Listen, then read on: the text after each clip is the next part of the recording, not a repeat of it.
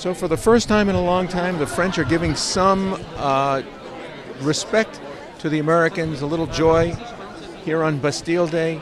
President Trump on the Champs-Élysées. What does it say to Americans today to get this recognition on Bastille Day? Well, I think it's great that 100 years ago the United States intervened and supported the French and other countries in World War I. And of course we have so much common history that goes back to the French support of the United States in the Revolutionary War. So I'm very proud of all that.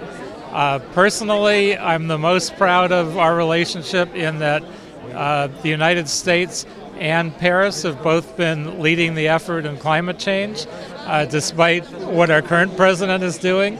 I think we will always remember the French role in fighting climate change and in saving humanity. So I think 30 years from now, 50 years from now, we will look back gratefully to France and the leadership role that they took in that as well.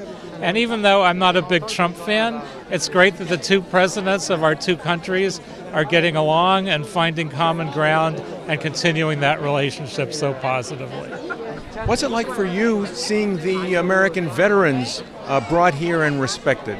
I think it's wonderful that our veterans are respected. I think their role was dramatic and important, both in World War I and World War II, in supporting the French and our two countries together. And so I think that's a great opportunity.